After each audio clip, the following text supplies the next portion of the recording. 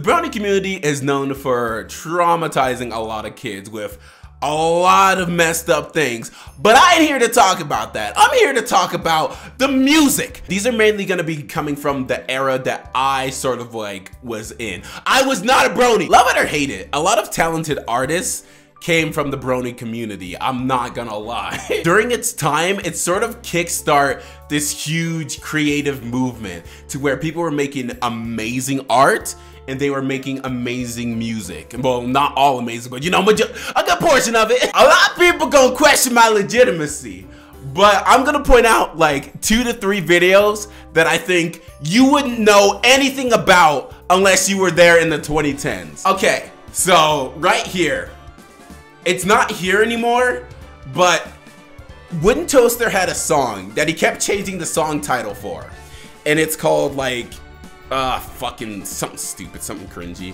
Avast Fluttershy's ass or something. Yeah, see, original version by Wooden Toaster. See, 11 years ago, I told you I ain't capping. But yeah, they kept like fucking changing the name of the song, and like no one else would know that because it's deleted right now. So I'm just saying. My last song is something I'm not gonna click on because I'm 100% gonna get copyright strike. But You're Gonna Go Far, Kid. This fucking PMV, oh my god, it's like iconic to me. And like they stole the fucking song. It's just a Nightcore song. They just sped it up, and like I don't know, it just always fitted Rainbow Dash for me. Also, I want to add, back in the past, YouTube had these like annotations or something like that. They were basically like boxes on the video that you were clicking on. It could cover the video. It was kind of stupid, but like there are boxes to links to like people's stuff. And on Nightmare Night, specifically when Living Tombstone released a remix, Wooden Toaster got so pissed off that like they made this big box for Living Tombstone, like showcasing his big ass ego, and I fucking loved it. I thought it was so fucking funny. You can't find it now. I mean, I guess with a Wayback Machine you can find it, but like right now you can't, obviously. Anyway, enough of all that jazz. Here's my top 5 brony songs. Dude, this is so fucking wild to say. Number 5, okay? That is Fuzokes. Fuzokes? I don't know how the fuck to say this name, I'm not gonna lie. But anyway, their Make It Special Reflection remix. That shit is absolutely fire. I know they're known for a more iconic sound with Smile VIP. It's a very good song, and it has kind of a fucked up animation to it because if you know, you know. People be asking why kids were traumatized by MLP. I wonder why, because of Smile HD, fucking cupcakes, fucking, and all the fucking porn. This song just literally brings me back to like the 2010 era. It does everything so fucking well. Like I legitimately feel like I want to cry when I listen to this song in its entirety. Like it's so powerful and emotional and just a well done song, and I believe it deserves to be one of the most iconic MLP songs ever. Well, brony song, excuse me. Number 4 was originally gonna be Sunshine and Celery Stalks, but I think I need a tie. I know ties are so cop-out, but like realistically, it's hard. It's very hard. I think Assertive Fluttershy's remix on Twice Strike is absolutely amazing. This is a song I see myself coming back to year after year. It is that good. The amount of energy and volume this shit has is just, oh, immaculate. But on the other hand, Sunshine and Celery Stalks, like, it's one of the most iconic brony songs in my opinion. Like that song and Flutter Wonder were the 2 songs that literally made me like really want to be involved in like making music and both just listening to music, like brony music. So I can't ignore the impact of those songs at all, but Twice Strike remix got a fire though! Swing Tommy Swing is the amazing song that I swear someone made with like their Apple headphones mic. The quality of this song is kind of bad, but like they going in though! I think what I love most about this track is how passionate it feels. Like it really feels like this person really wanted to sing this shit. Like I love it. And they were singing absolutely amazing. Like rarely do I say a brony singer has talent, but like this person, they were kind of going off. I'm not gonna lie, it deserves to be an iconic memory. Next up at number 2 is Silverhound Diamonds. Now Silverhound has made a lot of good tracks throughout their life and a lot of songs that like, I guess you could say are iconic.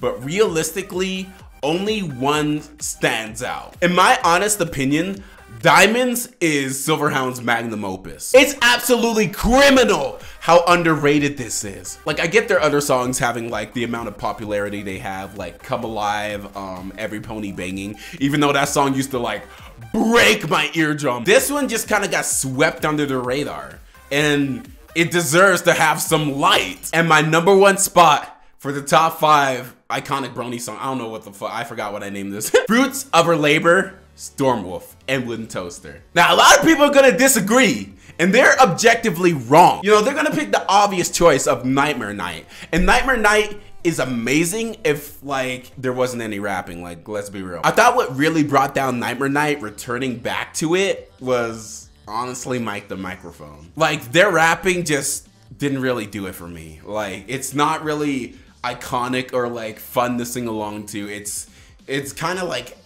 a little bit out there. But the chorus when Wooden Toaster gets on that shit, and then after the chorus, that iconic melody, it's absolutely fantastic. When you think about good iconic names in the brony community, you think about Fuzooks, you think about Wooden Toaster, you think about Alex X, you think about DJ Pone 3 / Scradon, you think the Wooden Toaster. Like, those are like titans of the brony community. And there's another name that I will not mention because they're not good. Like, no shade to the person at all, but like, they just weren't good in the 2010 era. I'm pretty sure you know exactly who I'm talking about. I'm talking about the one and only Living Tombstone. The Living Tombstone was trying to force his way into the community, and it was something. I would be absolutely fine with the Living Tombstone trying to like force his way into the community if he made good music. And it's fine, you know, they made bad music. Like,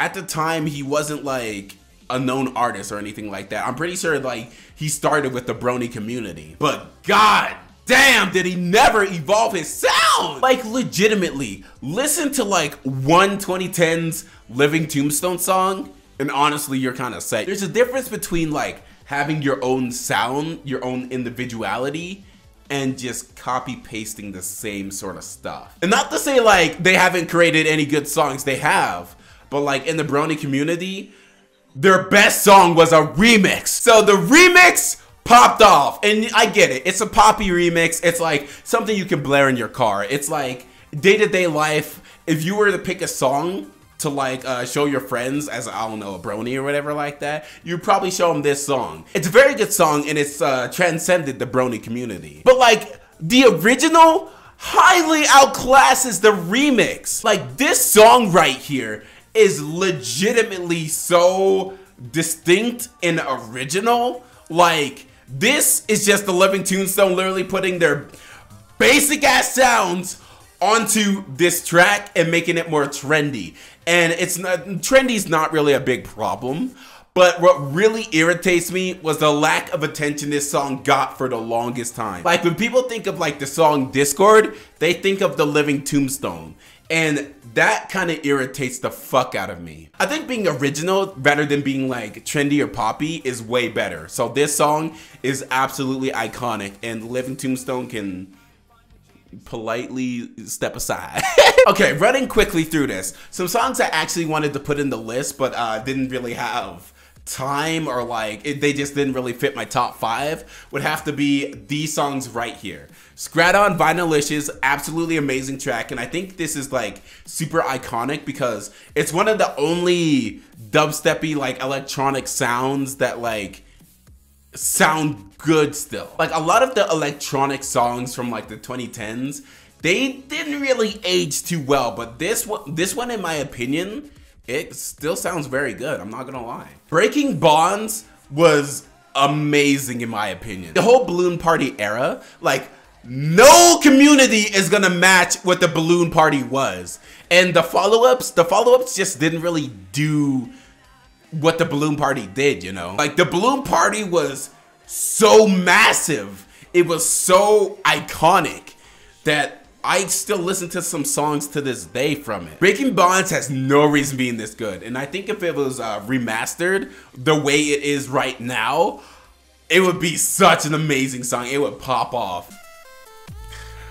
I can't make a list without this song. This song a little bit got ruined for me, and it sucks. It really does suck, but like the song itself is still amazing. Like Trixie's lines in this feel so impactful, and it like gives her real character. This song, honest to God, would have got #1 as well, because this song is like amazingly iconic. But realistically, I didn't really hear this song up until the animation. And I think the animation alongside the song far transcends this song into its like iconicness. This animation really brought the song and the sound to life. And honest to God, this song sitting at like 51 million views it's great. It's amazing. I don't know if this animation is the most popular Brony animation. I kind of just fell off from all of that, but I want to say if it is, it honestly deserves it. This is the best light you could have as a community. Honestly, I'm just reading this. This is actually beautiful. Like, they're actually paying respects to the community and like the amount of impact that they had. Like, I really enjoy this. when you're no longer in the fandom, but still, yeah, I agree. I was never a part of the Brony community, but like, I know things. I know things. And that is gonna be my list of my top 5. Honestly, there's a lot of good Brony songs out there. Like, there's some that I didn't even mention. Top 5 is honestly such a small amount for a lot of the good variety of songs out there, but it's condensed for me, you know. I don't like MLP, and honestly, I kind of never really did. I just thought like Pinkie Pie was kind of cute, like her like mentality of wanting to die, but like also having this cheery sort of undertone. Like, I always gotta cheer up my friends. It sort of like resonated with me, and so that's why I liked Pinkie at the time. But like, otherwise, I didn't really like anything else. Rarity was also a good character. Not gonna lie, Rarity had some class. But the thing is like, the more the seasons got on, they sort of wrote their characters like shit. They realized, yo, this is kind of weird that all this random audience, all these adult people are watching this show. So let's fucking like please them while also like selling a fuck ton of products. The show's at its best when it's not trying to like teach a lesson or like tell a story or anything like that. It's literally having like cute wholesome moments, like with the Cutie Mark Crusaders. Majority of their episodes are super cute and like some of the best in the series, but anything else that stretches beyond cuteness and wholesomeness, it's super bad, dude. Anyway, I don't know why I made this list. I'm probably gonna get clowned on for the rest of my life, but I don't give a fuck, dude. This is a part of my life and I'm just here sharing it, so whatever.